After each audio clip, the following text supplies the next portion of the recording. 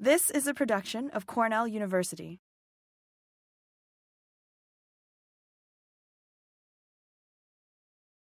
So thank you very much, Adrian, for the invitation and for a nice introduction. I'm very happy to be here, actually. First time at Cornell, nice people and a very nice environment. So today I will be speaking to you about growth and what can we learn about organogenesis in plants, looking at cellular behaviors and in quantitative manner.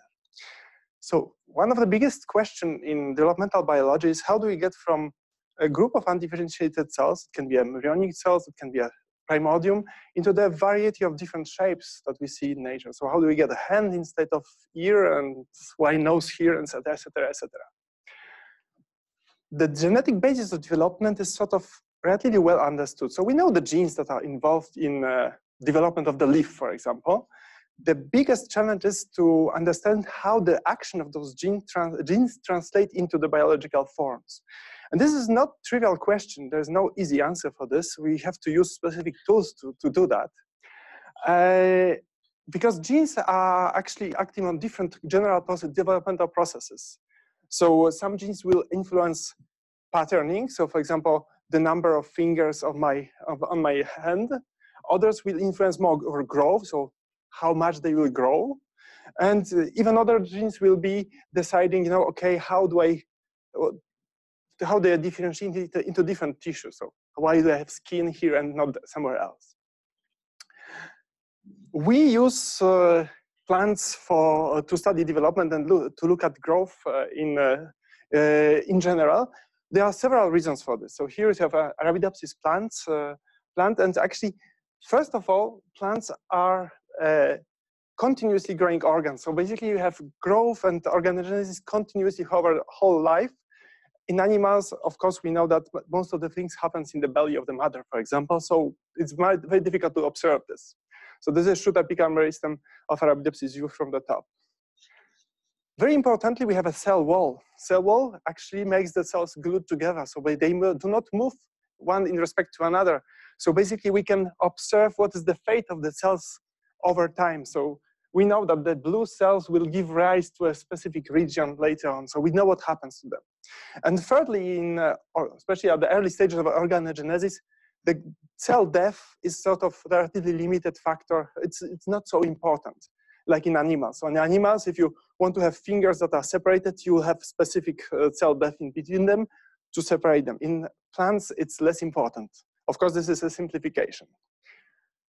So how do we do that? How do we look at growth in plants? So we basically use confocal microscope to acquire 3D images like this. For example, here shoot apical meristem of tomato.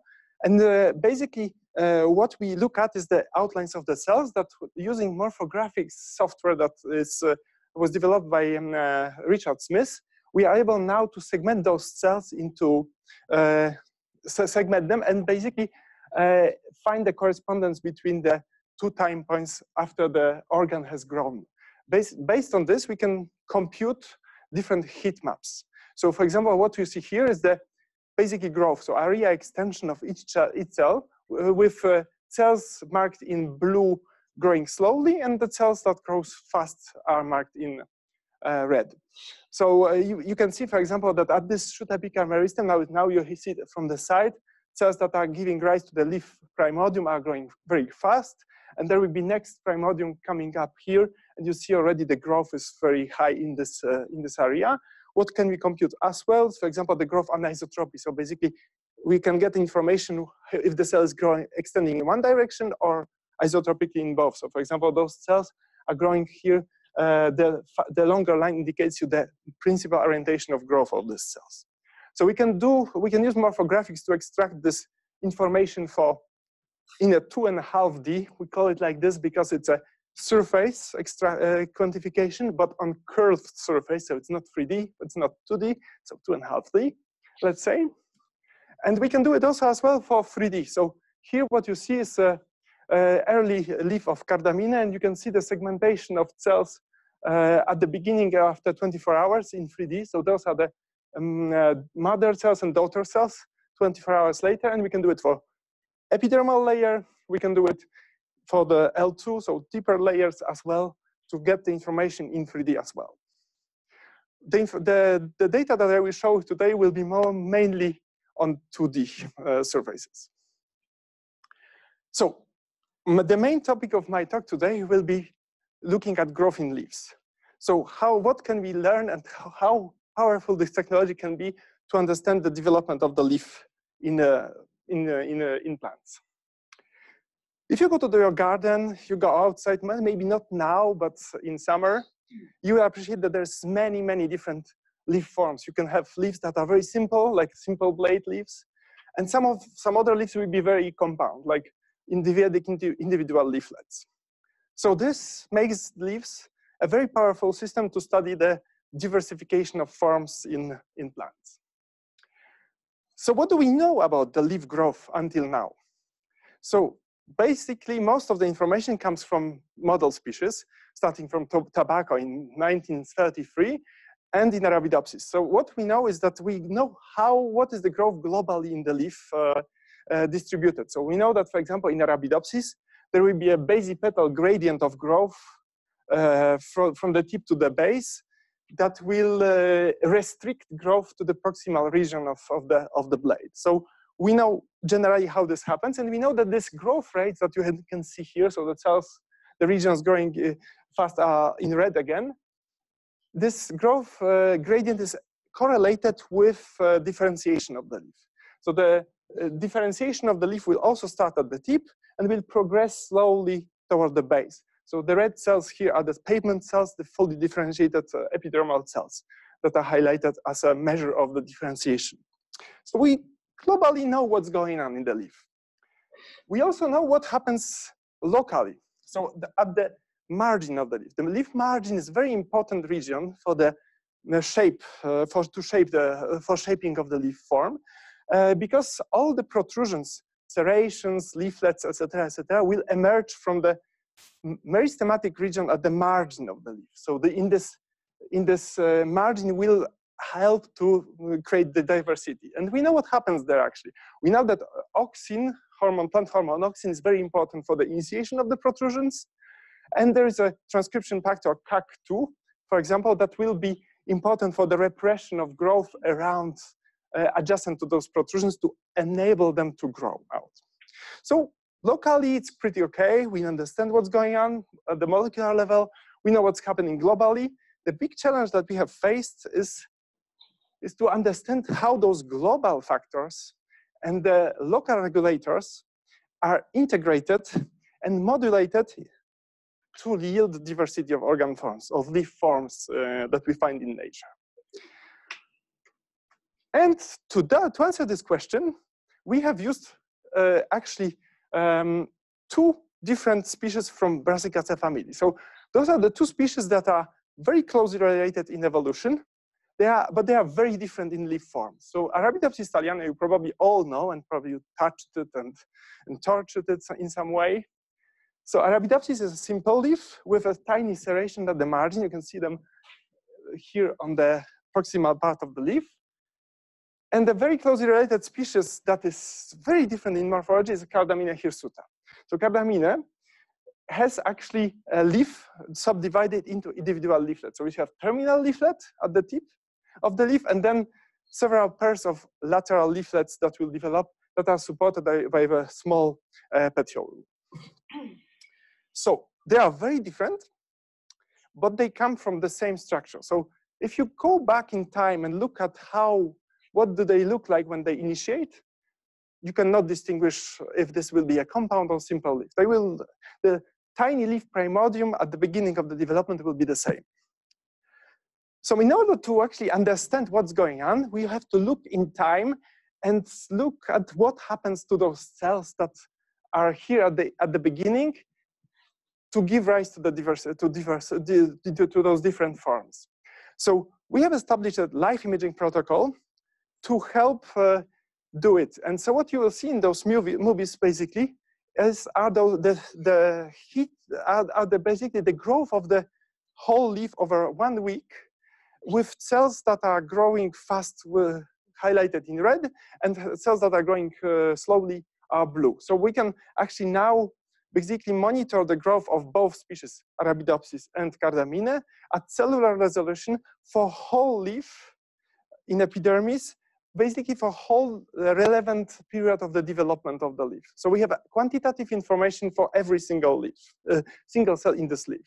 So if you look at this as a static images from 1 day after initiation till 7 days or even 8 in Cardamine, you see the distribution of the growth, yeah? And you are looking at this and, oh my God, this is so complicated. And this was our reaction at the beginning, like, oh, what do we do with this, yeah? How can we deal with it, yeah, at the first time? So I will try to walk you through and show you some interesting features. So the first question would be, they are very different. Is there something that is common for both? So is there any common, what's common for both those Arabidopsis and Cardamine leaf? Is there something? Maybe. Okay, so if you look at the early stages of development, so at early primordium, even if they grow with different growth rates, this is faster, this is slower, the early growth is homogeneous. So there's no specific region that is going very fast and the other ones going slowly. Everything is just elongating, growing homogeneously everywhere. So this is what we notice. This is the first common thing. The second thing that you can notice is the basipetial gradient of growth. This is well known in Arabidopsis. You can see that the growth is restricted first at the tip and is maintained more at the base of the leaf. And this is well known. We wanted to see, can we see it in Cardamine? Actually, yes. If you look at the growth at the tip, it's actually slowing down faster, but at the more proximal regions. So we have the same behavior in the two species as well here. Another example, the growth in the midrib petiole region is rather slower and more anisotropic. So basically this region is extending in one orientation. It's elongating in both species. And in the growth in the blade, future blade, is slightly faster and more isotropic. So the same in both orientations. So what we concluded out of this is that there must be some quantitative conservation of those growth. So growth is quantitatively conserved in between the two species. The same thing, basipetial gradient of growth, specific growth in the midrib, specific growth in the blade is maintained. But they are very different, yeah, extremely different. So there must be something very different to lead to those forms. So what you are looking here now at is Arabidopsis region that initiates serration. So this small protrusion at the margin of the leaf. So you can see that this protrusion, so the serration initiation, is associated with very high growth. So we have a lot of growth. Cells are very red. They want to grow. But this fast growth is very, very short lasting. So it's only 2 days that the cells are red. And then the growth is going down and sort of, you go whoop and stops. So what about Cardamine? Initiation of the leaflet. We see the same. We have an increase of growth. The growth is fast, but the growth continues to be fast. And it continues. It continues. So basically, it's not up and stop, but it's like it continued to generate the leaflet that is big and pronounced. There's one more thing on this slide that is interesting. Look at the inhibition of growth at the sinuses now. So we have this fast growth at the tip here, but we have also very strong inhibition at the sinus, adjacent to the protrusion. So those cells are not growing. Those cells are not growing, basically helping to make this indent here at the serration.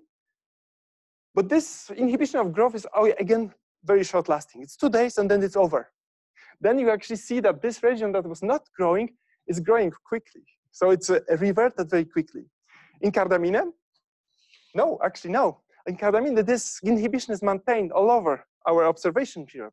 Up to 8 days, there are some cells that are not growing at all, which is cool.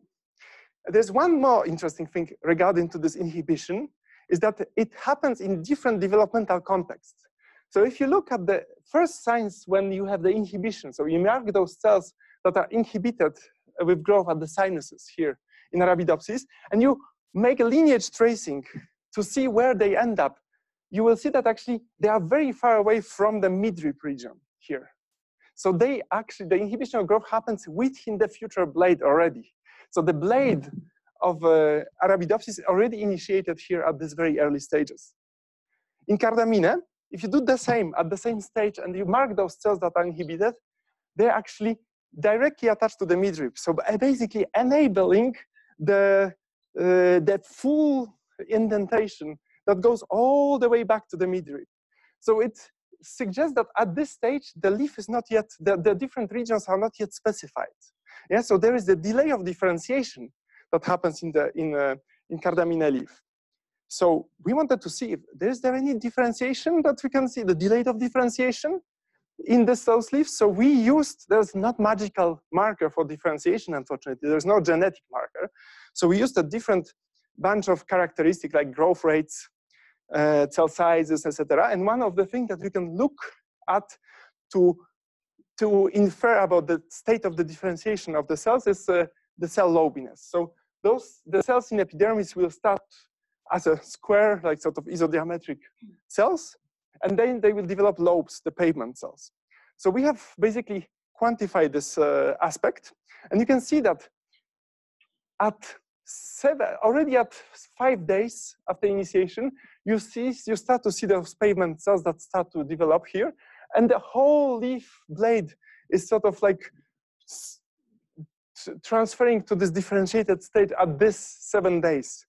In Cardamine, nothing happens at 6 days. At 7 days it starts, and it's still less advanced than in Arabidopsis even 1 day later. So we concluded that the cell differentiations indeed delay in Cardamine, probably enabling a huge outgrowth of the leaflets in the species. So for those key differences that we observed would be the growth during the initiation of the marginal protrusion, short-lasting in Arabidopsis, long-lasting in Cardamine, and the timing of differentiation. So there are 2 things, the 2 key differences between the 2 species. So we wondered if this is enough to actually explain this. So we hypothesized that actually, if we remove this first thing, the marginal protrusion initiation, we should end up with not only with the same shapes, but also with the same growth patterns in both leaves, if the growth patterns are conserved. So to do that, we have used NPE treatment. So NPE is a drug that inhibits a polar auxin transport that is essential for the initiation of the new marginal protrusions. So if you inhibit the NPA, basically you should have a smooth leaf. And this is what we have got as results for this. So here is the Arabidopsis thaliana growth series of the leaf number 8, so adult leaf that should have serrations after NPE treatment. And you can see that this shape is smooth. So like both actually species have the same shape, but not only the shape, but also the growth patterns are the same. So you can see the basipetal gradient of growth in both species. You can see also that the growth anisotropy is the same. So here you have a heat map of growth anisotropy. So basically, the more cyan is the cell, the more it's elongating. And you can see this all region of the petiole midrib is elongating in both species, and the blade is more homogeneous in growth in Arabidopsis and in Cardamine. So there you have similar growth patterns. So there's a sort of conserved default growth in both species. So this default growth will consist of few things. At early stages, we have a uniform elongation of the tiny primordium. Later on, the basipetal gradient of growth will be established within the leaf. And this basipetal gradient of growth will be followed by the tissue-dependent growth polarity. So midrib petiole will elongate, leaf blade will be just expanding in all directions equally. So is this simple description sufficient to describe what is happening in the leaf? This is very difficult to do with experimentation, so we decided to do modeling. And basically, we have taken all the observations from our biological experiments, from our live imaging, and we have implemented, actually, Adam Runions has implemented a model to simulate these behaviors in silicon computer. So here he has assumed that early primordium the growth is anisotropic.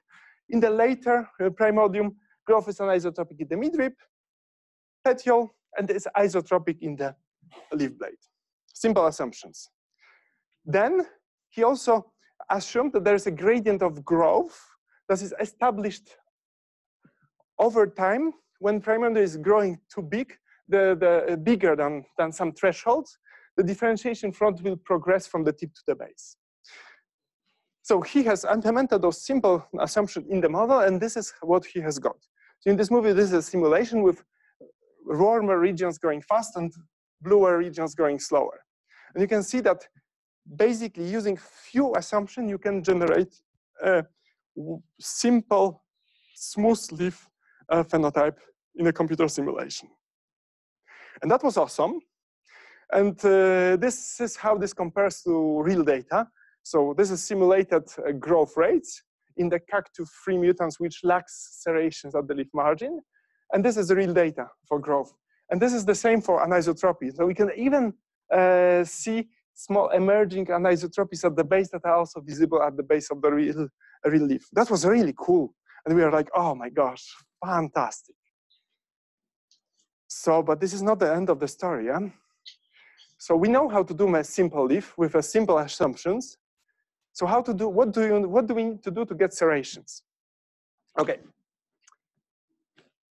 I mentioned to you already in the introduction that in order to get the protrusion at the margin, you need to have auxin maximum forming and inhibition of growth around the protrusion, probably due to the activity of CAC2 transcription factor. We also see that the growth at the protrusion, at the serration, is very high. So this is from our data. Another thing that we observe is that the growth is repolarized. So at locally, whenever auxin maximum is created, the growth rate, the growth orientations will be pointing to this spot. So it will be like a local organizer of the tissue growth that will start to grow toward this small protrusion.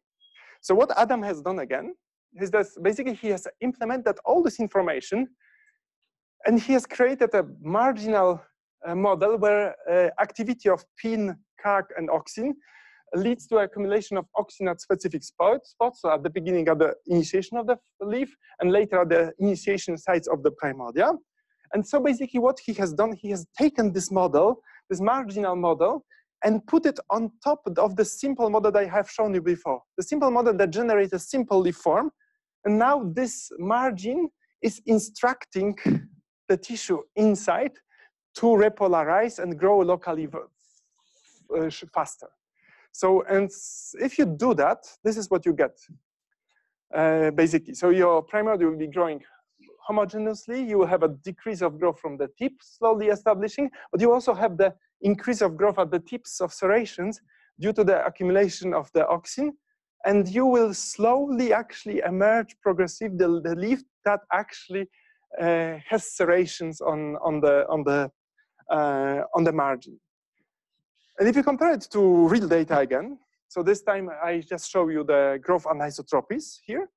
You can see that in simulation, the growth anisotropies are sort of matching quite nicely what we see in the real data. So there's alignment of growth in the midrib, for example, that we can observe here. We have this radiating anisotropies here that are also observed here, and leaf blade is growing more isotropically. So this is more like disorganized growth in both orientations. This is even better. Now it's also cool again for us to see this. But the real challenge starts here. So how do we, is there any way to transform Arabidopsis leaf into Cardamina-like leaf? Can we make compound leaf out of Arabidopsis? Let's see. Before we started, we decided, okay, we have decided to explore again computationally in simulations what you need to do to the leaf, to the protrusion at the margin, in order to make it out, to transform it from tiny serrations into the leaflets. So Adam has created a simulation of the leaf margin only. So the simulation is actually taking into account several factors. So he's implemented the simulation's basipetal gradient of growth. So you have a growth at the base. So now the leaf is sort of flipped, you see. So it's not upwards, it's flipped. So we have a growth zone that, so that whenever the leaf is bigger, this will drop. The growth will not occur anymore here. You will have a patterning at the margin that is associated with activity of auxin, which promotes growth, and the CAC transcription factor that inhibits growth. So those are very simple simulations. And in real life, in a real simulation, it looks more or less like this. So you will have a growth that will be very fast here. There will be zone where the growth will be decreasing. Growth is actually not anymore here. And you will have auxin maxima that will lead to the emergence of those protrusions at the margin. So this is how this model will look like in Arabidopsis wild type. So you can see that it can reproduce the serrations that we observe at the margin. There's also a very nice observation that you can see here, that the serrations are not symmetric, and this is the true reality in the leaf. They are not symmetric. They are sort of like tilted towards toward the tip of the leaf. And we started to explore different things. So what he has done first, he decided, okay, what will happen if we extend the growth domain? So what we do here is we have the same growth rates, but we just make it longer. So it lasts for longer, yeah? So it's sort of like delaying differentiation somehow, enabling the leaf to grow longer. Actually, what happens here is that the serrations are smooth. So it's a sort of opposite to what we see in Cardamine. So this is not sufficient. So what he has also tried to do is to decrease the growth. So he decreased the longitudinal growth. So the domain is the same. So the length is the same, but the growth is not high, but it's just decreased. If you do that, then you have the slightly more pronounced protrusions that emerge, but still not so much. Later on, he decided to do, okay, I will combine the two. I extend the possibility to growth, and I make this growth slow. So this is what happens. You have a quite pronounced protrusions now. And this is sort of, those two effects are sort of the ones that you could see if you delay differentiation, sort of like a meristematic tissue, growing slowly at the shoot apical meristem, not differentiating. This is growing not so fast. Okay, so this was what seems to be needed, okay? Unfortunately, there is a gene that is actually very important for the development of Cardamine wild type leaf, compound leaf. It's called STM, so shoot meristem less, and maybe you know this one. It's a meristematic gene that is important to maintain the meristem. And in normal Arabidopsis thaliana leaves, it's not expressed, it's not there. But in Cardamine, it's actually there. It's expressed, it's reused during development of the Cardamine leaf. And if you remove this gene from Cardamine compound leaf, you have it simple. Okay, so it's obviously very important gene for development of the compound leaf and plays on differentiation. Okay, so what we decided to do is to see what happens if we put it to Arabidopsis. So here it's a wild type Arabidopsis, and just to remind you, the growth at the protrusion is short lasting. So just 2 days, and then it stops, drops down. Now what we do is that we express STM promoter, STM gene under leaf-specific promoter. So we force it to Arabidopsis leaf. And what you can see here actually is that now the serration does not stop growing. It continues for quite longer. So basically you actually do what happens in Cardamine. You put the ability to grow for longer to this leaf. So you delay differentiation, and by delaying differentiation. And this is also visible actually in different part of the leaf. Because if you look at the distal part of the leaf, in a wild type, all growth is gone. Here just stomata are still growing. In BLS STM plants, transgenic line, you have the growth that still occurs. So basically you, yeah? That promoter is throughout the leaf, or is it? It's starting from 2 to 3 days after initiation. And then it's mostly on the more lateral and proximal regions. It's on this part. It's not expressed so much here in Arabidopsis. So basically, now you push the regions that are going to more lateral parts and more distal parts. And you can also actually quantify it well, because if you do the full lineage tracing of the early leaf, and you mark 20% of cells at the tip of the leaf, and you look what happens to them at the end of observation, you still have about 20% of this surface that is marked with this this color. Yeah. So there's no, it's sort of relatively small contribution to the leaf surface area. If you do the same in Arabidopsis thaliana BLS STM transgenic line, you do the same selection and you end up by a region that is 2 times bigger, which actually confirms that you push growth toward more distal regions of the leaf.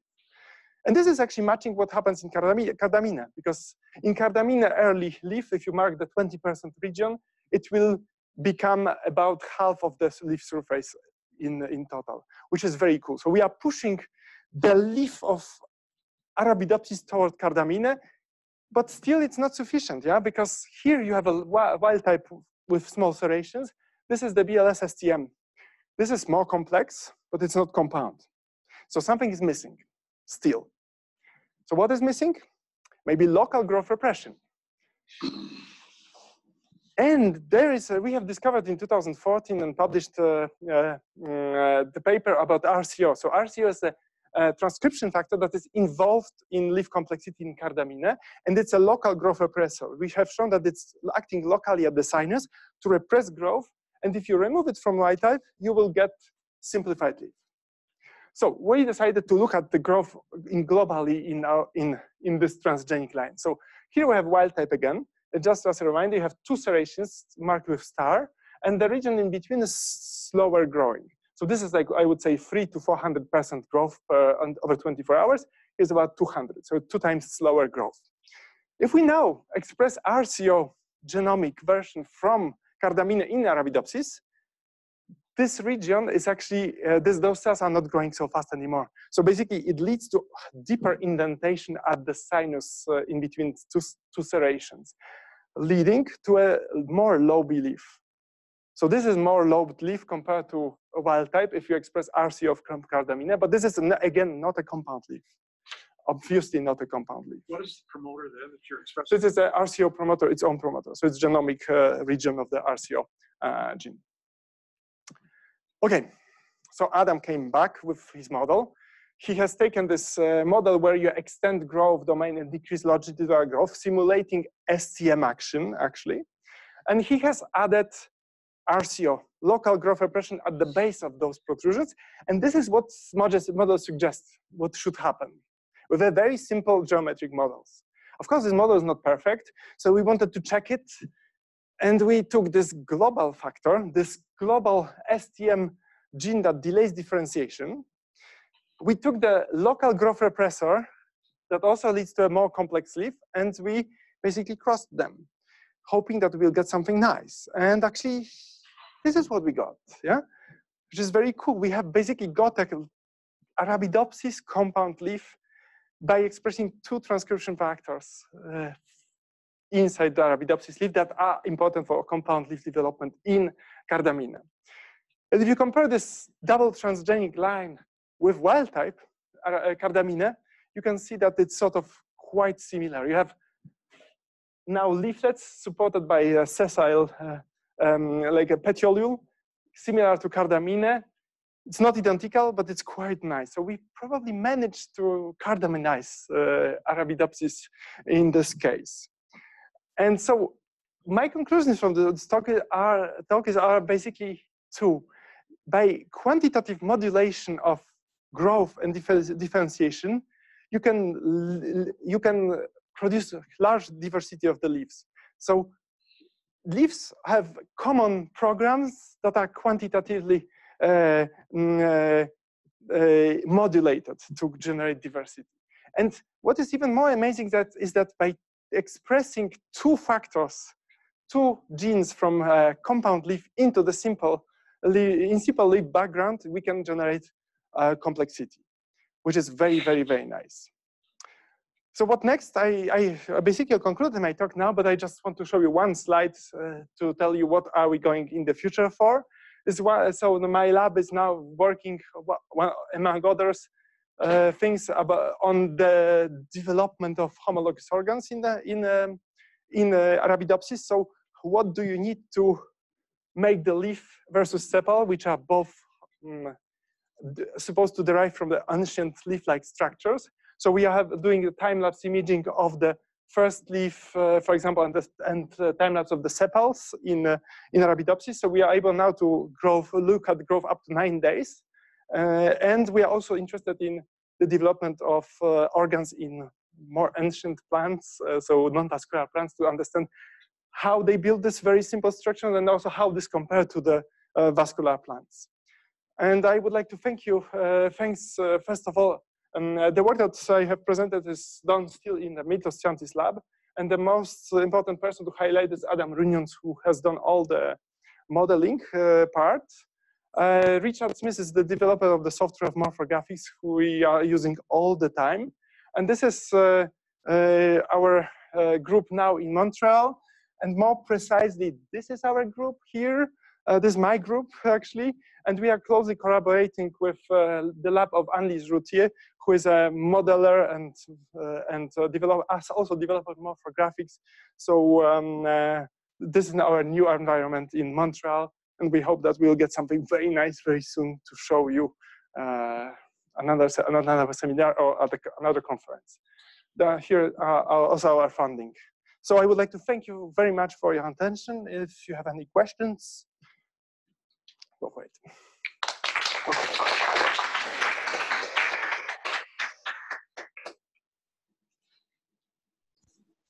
Okay, so I haven't thought through this question, so I'll think through it in real time as I ask it. So with the various modeling and then your introduction of the various constructs to alter complexity of the leaf, so nothing really happens to the midrib, or do you get compression of growth? Or, because I'm just wondering, you know, how do you deal with the midrib and keeping things? This is actually a very simplified version of the talk because the paper is pretty intensive and quite complex. And pointing to the rib is a very good point, because actually midrib also plays a very important role in this change of the shape of the leaf. Because what actually happens in the BLS STM transgenic line is not only that you push the growth toward more external and like lateral compartments of the leaf, but you also decrease the growth in the petiole. So basically, you even more amplified what happens. So you decrease this growth to make it even more, you know, like sort of narrow at the base. And this effect is very important. We can see it, that the midrib is actually growing slower in Cardamine and in BLS transgenic line compared to what we see in the wild-type Arabidopsis. And this sort of interaction between the fast-growing and slow growth is actually very important for the complexity of organs anyway.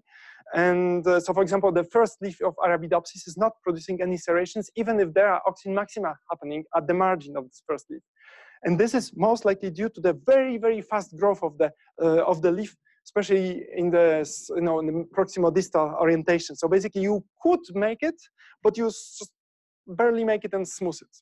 And this is also happening in some mutants. In the leaf number 8 of some mutants, you will not have any serrations. And this will be just, it's not because of the patterning is not taking place.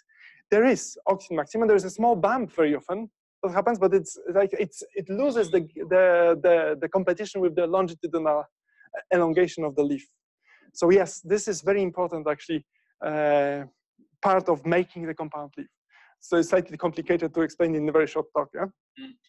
Yeah, thank you. I've sort of forgotten the names already, but the last gene you were talking about. The RCO. I asked a question about the promoter. Okay.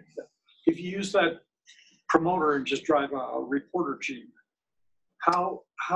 where's that? Okay, I don't have this slide here, I guess, but if I go back to, oh, sorry, this is not. If I go back to the leaf here, so this is a fully developed leaf, but just as a simplification, it will be expressed at the sinuses and around the initiating protrusion.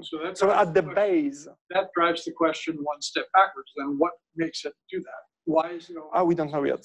We don't know yet. We don't know yet. Yeah. That's we don't know who is actually putting this there at this position. Yes. But we know that there is a homologue of this gene in Arabidopsis, which is called LMI1 gene, and LMI1 is basically the same gene. It produces a very similar protein that you can swap LMI and RCO and drive them under RCO promoter. They will do exactly the same thing. But the domain of expression is very different. So if you'd express LMI is expressed distally at the leaf margin and in the stipules, and RCO is at the base of the leaf and not in the stipules. So we don't know who is controlling the expression of this, but there is a very specific evolutionary pressure to put them in a specific position. And those genes actually, this is exactly the same gene drive, so LMI or RCO family gene is responsible for the development of the tendrils in P. So it is expressed in the very distal regions of the terminal leaflets of the P, and not in the stipules, like in Arabidopsis. And if you remove it, you get normal leaf. So it's I forgot the name of the gene in P, but yeah, it's the same gene basically. But again, just tweaked to be expressed somewhere else. And this same gene actually inhibits the development of the stipules at the base of the leaf. So stipules are expressing LMI gene, so equivalent of RCO. You remove LMI, you have the stipules transforming into leaf blades. So, and P does not have any RCO or LMI expression in the stipule, and the stipule is like a leaf blade, basically. I have another question. So, I can't remember, does the cardamine? Cardamine. Yeah. Or cardamine. Yeah, there's, so all of these serrations are sort of heteroblastic traits associated with yes. phase change. Yes. Arabidopsis. Yes. And so is there a similar heteroblastic series in Cardamina? Cardamina? Yes, it is. And yeah. then therefore, the competency to respond to all of this of course. is overlaid over all of this. Yes, yes, exactly. So the first leaf of Cardamina is simple. It expresses RCO, but it does not do anything. Probably because of different dynamics of growth of the leaf number 1, which is very different from leaf number 8, which is different from colline leaf. Yeah? So yes, indeed. And in Cardamina, you have a first leaf that will be simple, with just sort of terminal leaflet. Over time, you have more and more pairs of the lateral leaflets, and then you will also have the small colline leaves that are sort of compound with different forms, sort of compressed and smaller. I see. Yeah. So maybe you've mentioned this already, but this promoter is active in all leaves of the. So this promoter, before we started working with it, was supposed to work 5 days after initiation onwards, but actually we have checked the expression. It starts like 2 days after initiation, so quite early, maybe even earlier, but we haven't checked.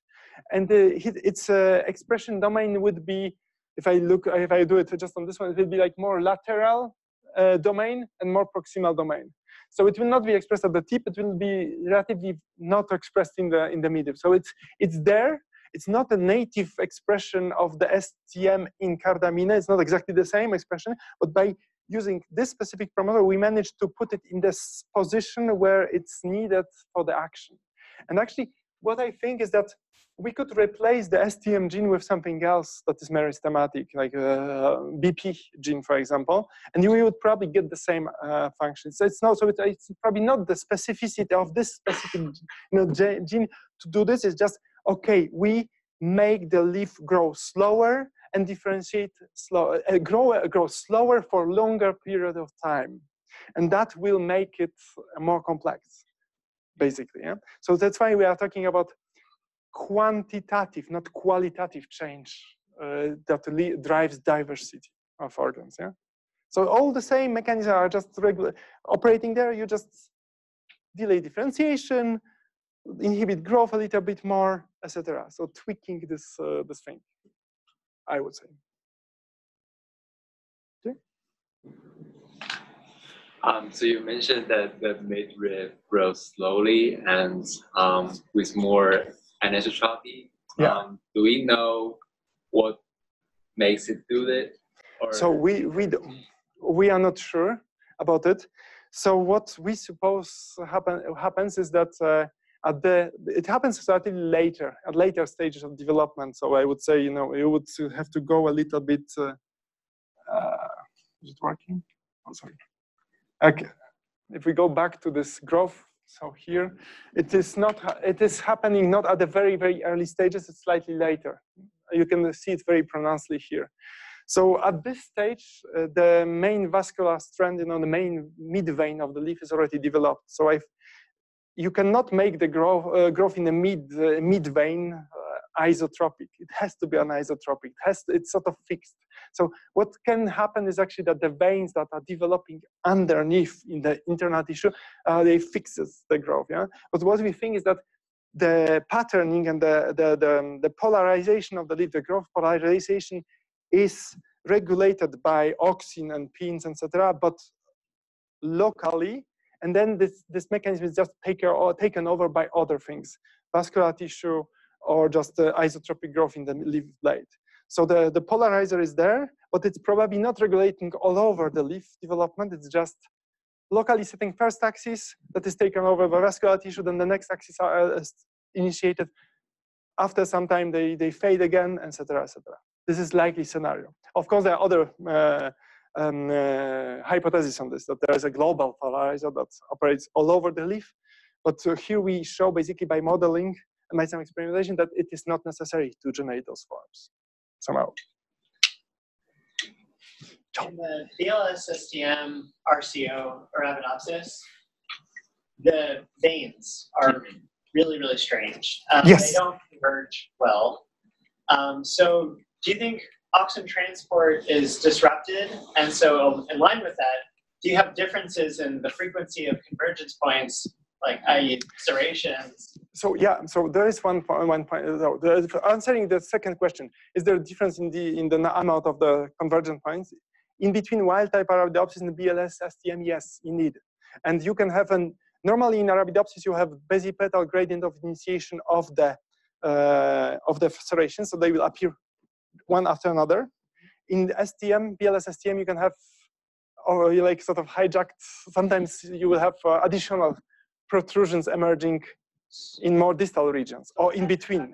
To pin for that to happen based on you need the pin, but you basically need non-differentiated tissue. In wild-type Arabidopsis, you will never have a serration that appears up of the first one, because those cells, the marginal cells, are already elongating, and they are just they lose a capacity to initiate any protrusion. In BLS STM, those cells are actually dividing. So sometimes you have a region with small meristematic cells that will have expression of pin, and they will lead to initiation of additional protrusions. So I guess there's a nuance there. Is it, so in BLS STM, is it just that you have the growth potential to make a serration, or is it that you actually have more convergence points? You have both. You have a little, you can have more convergence points, but you have also more longer potential for generation of those guys. And this BLS STM, you can, I don't know if you have, we can have it here. If we come back one slide before, you see, it is not. They have additional protrusions at the leaf lobes. Yeah. So those are exactly this. This is what I'm talking about. You can see them here. You can see it here. This was the first one initiated, but there's a second one coming here. So they have both potential to do both things. And if you come back to the first question, it is not identical. But this leaf form is still not identical. And this size of the leaf is not identical. So the Cardamina will be, sorry, Arabidopsis will be like standard Arabidopsis. Cardamina will be standard Cardamina.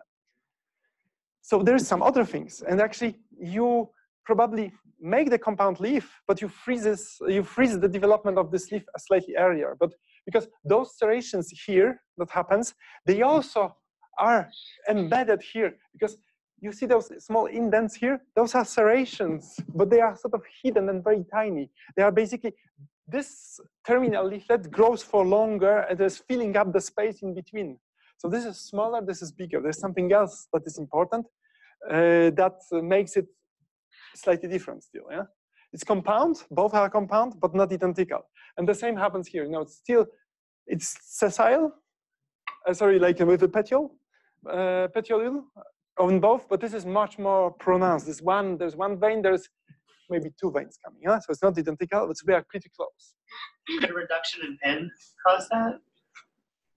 I think what is happening here is that you have other factors that will make this leaf differentiate faster. So it does not have enough time to grow enough big to fill out those spaces, maybe even to generate some this modification of the vascular tissue. But in vascular tissue, it can be also pin, yeah. Like it's not exactly the same context, yeah.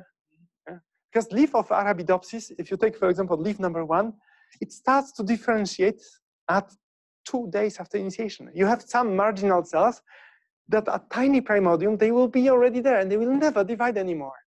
So which is very amazing because you look at some tiny, tiny, tiny thing that you're supposed to be meristematic, but it's not yet, not anymore in some, at least in some cells, yeah?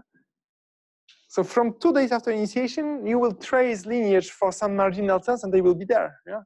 A little like in sepals, yeah? The giant cells will also start quite early, yeah? Maybe not so early like in the leaf, but still like 3-4 days after initiation, yeah? Yeah, so. Okay. If there's no further questions, let's thank you. Thanks a lot. This has been a production of Cornell University, on the web at cornell.edu.